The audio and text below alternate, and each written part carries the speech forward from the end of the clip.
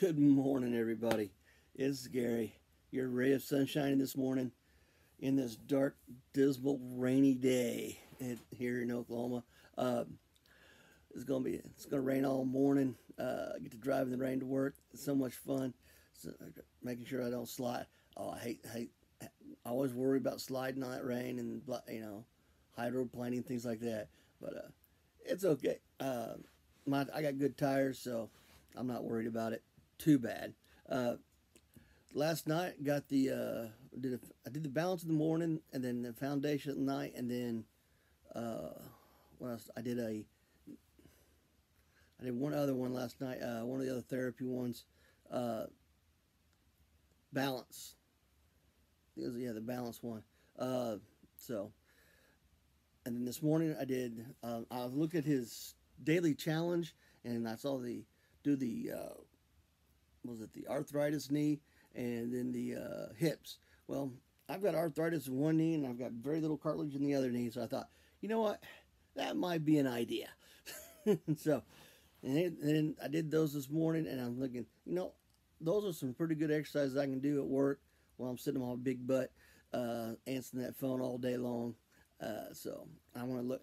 I get up every 2 hours. Every 2 hours, it's like my hips and my knees have been really sore lately. Just like, ugh, you know, you're growing up when you grow when you get up, man. So that's I always see that. But yeah, I'm doing that tonight. I'll probably do another foundation.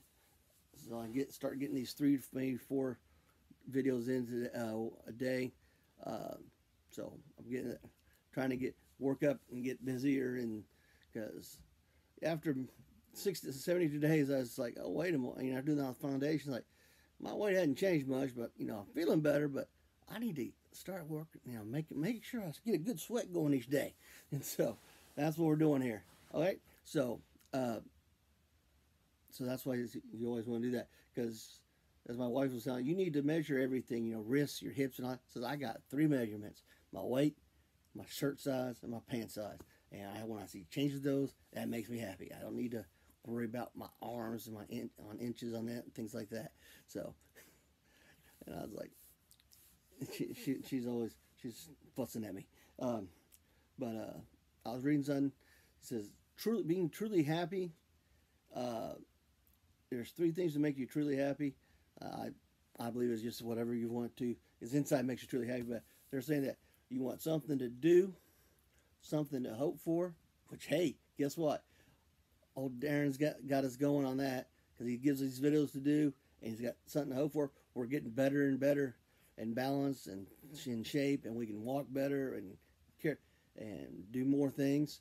And then the third one is for someone to love, and we all got that special someone that we had or have, and so that's our three things to love. That's our three things that make you truly happy: something to hope for, something to do, and someone to love. Um, have a great day, and go out there and do something fun, and keep it moving. All right, bye.